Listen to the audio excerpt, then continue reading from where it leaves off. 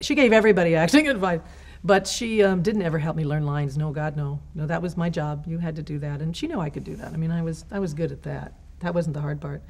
When you're on the set, yeah, I mean, you know, if you're not speaking up, if you're not on your mark, if you're, God forbid, if you're late, or I was pretty good about all that stuff. I was terrified to be bad, you know. I didn't want to stand out, be her daughter, and come in and not be good. God.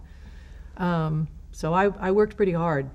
How was she on the set, and did she treat you differently than other actors? No, I don't think no. Oddly enough, she did not, and she treated us all, you know, kind of like, do it right.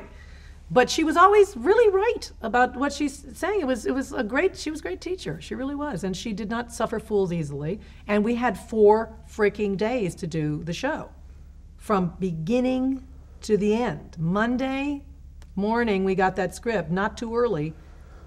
Go to lunch, come back, block, go home. Next day, no script. Get up on your feet, remember the blocking, do a run through. If you need the script, fine for the run through, but by Wednesday, no script. Cameras, costumes, thing. Dress rehearsal Wednesday night. Thursday, audience is in, 1 more rehearsal with the cameras, do the show. And that's whether you had full-fledged dance numbers, 57 people on the set, or just 3, it didn't matter. That was the schedule, and it was rough. So you had to have a well-oiled machine, and nobody could waste time, and we didn't. It worked like a gem. I wish that that's the way they filmed shows today. It's so not that way. The years you worked with your mother on the show, did you walk away with one really important lesson that you learned from her, or was it just a myriad of things? Well, it was a myriad of things, and I don't think it was just one thing. It's kind of osmosis at this point. You know, I don't know. I suppose if I write about this someday, I'll try. Hate to waste your tape while I think here. But I think it has something to do with take care of Lucy, meaning me. She used to say that a lot, be kind to Lucy, take care of Lucy. Sounded kind of trite and strange to me when I was younger, like, yeah. But as you get older, you realize what that means. It means you have to really be aware of your time, your health, your rest, the people you surround yourself with, your stress level. And it was great advice for me to carry forever. Like my father used to say, if you don't know what to do, don't do anything.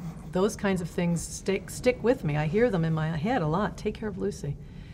And it reminds me of, like, you know, when they say on an airplane, you put your oxygen mask on first or you can't take care of your child. And I thought that was so not show business advice, but so totally good for show business, especially show business. Yeah. What did you learn about comedy? Pretty much everything. Whatever I know, I'm pretty sure it came from her. But also my father, and also Gil Gordon, and Vivian, and all those people who totally believed what they were doing. That's what the best thing was about those shows, was no matter what situations they were given, all brilliantly crafted situations, mind you. She was very quick to make sure that the writers created a situation. If they're going to put me in something outrageous, you better get me there in a totally believable way. But then once they got you there, you had to believe it. You couldn't do it like it was funny. Like, here comes the joke. You know, we were lucky. I was thinking about this the other day. Because of the fact that we only did it once. We only had a live audience once. So you only got to hear where they're going to laugh once. And a lot of people get used to having the audience in. They have a dress rehearsal audience, then they have a taping audience, and they have another audience. Or you're in the theater and you've done your show for several months and you've heard where the laughs are. You start reading the stuff like you know it's funny. And then you lose the whole damn thing. And one of the things that I learned was really how to just play the situation. Speak up, enunciate, so you don't lose the joke. Don't talk on the end of somebody else's line. They can't hear the setup. You know, that's comedy. That's what you learn from great comedians. And it has never changed in all this time.